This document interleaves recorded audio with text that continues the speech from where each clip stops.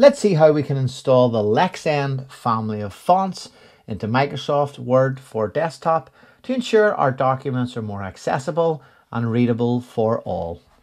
You'll need Microsoft Word for desktop installed and you need to have a standard document opened, and this can be in any font style or format. So the first thing we need to do is download the Lexend family of fonts. So all we're going to do is go directly into Google. We're going to search for the Lexend font download, and we're going to select the Lexend Google Fonts page, which should be the first page returned in your results. I'm going to click this.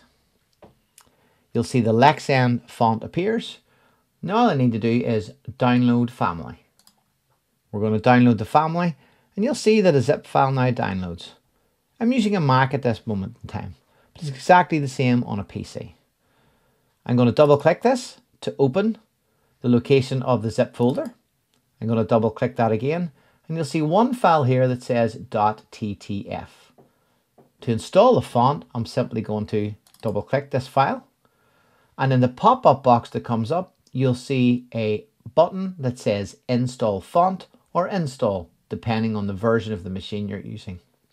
I'm going to press install font, and you'll see now that my font has now been installed. So all versions of Lexend have been installed on my machine, whether that's a Mac or a PC. So I can close down these two windows, and I can close down my browser, and I'm back in Microsoft Word. Now in Microsoft Word, I simply need to select the text on my document, and I can pop right up into the font dialog box, and I'll select from the drop down box.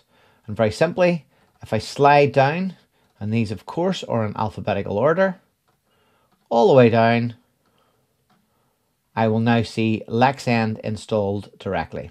And I can change the font on screen to Lexend, making my document more readable and accessible for all.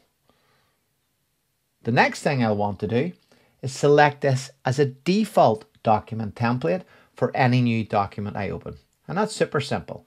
I simply need to right click anywhere on the screen on the text, and I'll click font.